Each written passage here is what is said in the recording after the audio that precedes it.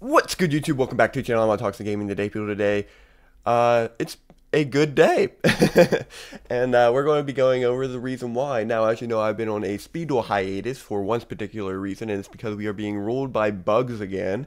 And now that I'm here, it means something has happened. Yes, we got a speed duel limited list, one more, and so we're going to be going over this. This is going to be a quick little video, I think. But yes, this is for the January Latin America Remote YCS. This is going to be January 27th and 28th. So if you're planning to play in that for speed duels, then make sure that you are following this list. And Forbidden now has a card on it. It's My Precious Queen, the tier 0 skill that has been dominating the format for the last 4 months.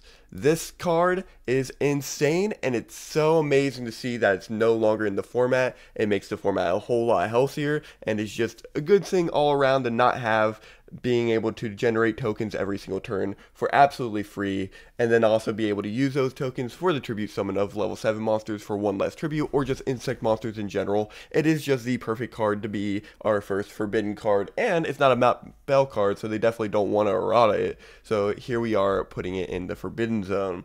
Now we also get one other thing to this, and it's that Volcanic Shell is no longer on the list. And this is amazing because that means we can actually go back to playing Volcanics. It means that the Iron Grit Volcanic deck actually has some legs because it has removal outside the Wildfire, and in general, it's just a really nice thing. Still, I don't understand why Machine Angel Ritual and Cyber Angel Benten are untouched, but all in all, both of these were very good. There's nothing really here to complain about for this list. If you're trying to get into speed duels right now, and you want to play in this format and you don't know what decks to pick up, there are 5 decks in particular I highly recommend you play. Number 1 is going to be Iron Grit, like you heard me mention earlier. This is the new Gearfried the Iron Knight skill that makes Gearfried the Iron Knight into a towers, meaning that it's unaffected by card effects while it's face up on the field. The ceiling for the current format is now going to be an 1800 beater, and so it's going to be really hard to get over a towers like guy like that. The second deck, in my opinion, that you guys should be playing is going to be the Red Eyes, what is it called, Heart of the Warrior deck, that uses a Carbon Yedon to be pitched from hand to special summon out one of your non-effect Fusion Warrior monsters. And then on top of that, you can banish the Carbon Yedon to special summon the Red Eyes Black Dragon from your deck, because you can still special summon the turn you use it, you just can't normal summon or set. And then you can set the Champion's Vigilance face down to protect your monsters.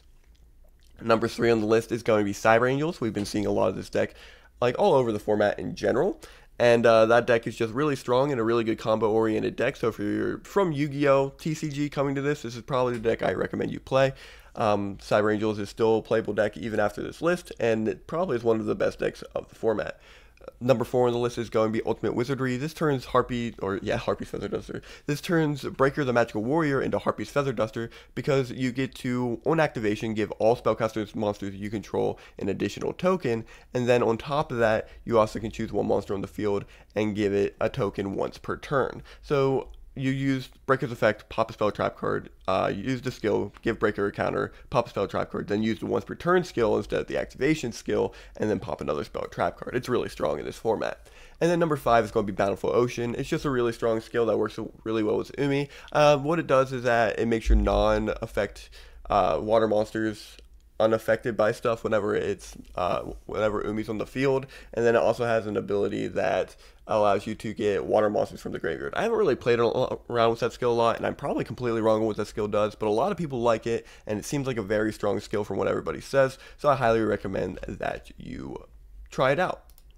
All in all, if you guys are looking for a place that you can play speed duels or looking up the format and everything, I highly recommend checking out the Speed Duel League Discord. I am an admin there, so if you have any questions or anything, you can actually just jump on this Discord. Link to it's going to be in the description down below. We got plenty of deck profiles for you all to check out, and then not only that, we also have a full community of people that, you know, are just here to play speed duels. Like online right now is 776. Like there's so many people that you could like reach out to play with, just talk in general chat, asking any questions you have. So it's just a good community for you all to be getting into, and there's so much that you can actually do with this right now, with the new ban list. So we have a tournament that's going to be coming up as well, so we're just very excited at the moment to just go over exactly what is going on with this new format. But if you all enjoy this type of content, make sure you leave a like on this video. Make sure you subscribe if you would like to see more.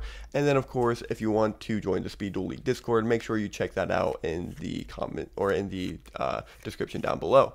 All right. I hope you all have a great day. I'll see you guys next time. Bye-bye.